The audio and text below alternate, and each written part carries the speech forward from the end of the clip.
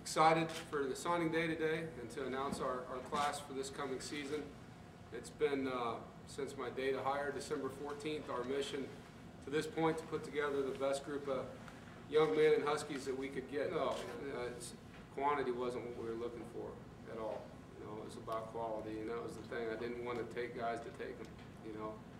When we set out to do this, we wanted guys that we felt fit what was here, and we did that. And there were several other guys that we felt were good enough to be here, you know, and for whatever reason we didn't get them, but it wasn't about how many can we get. It was getting the right ones. You mentioned, you know, one of the things that just the number of players that are having success from our conference in the NFL. There's 15 players in the Super Bowl from the MAC conference, and so that was one thing I wasn't aware of had not coached in this league. That, you know, that's one of the questions people bring up. Hey, if I go to the BCS, I can get into the league. Well, you know what? Our league's doing that too, and so that was one of the nice things I had no idea about. And then in the Chicago area, it didn't translate to players quite yet, but it will.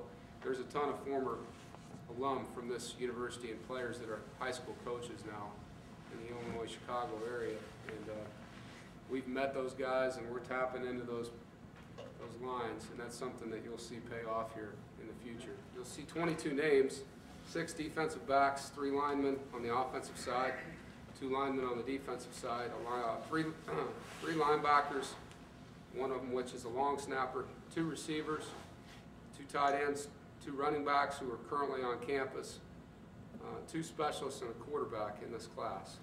And we tried to, basically didn't go out and try to fill any certain position as much as we wanted to make sure the kids that we got were kids that we believed in, that fit what the Huskies are all about.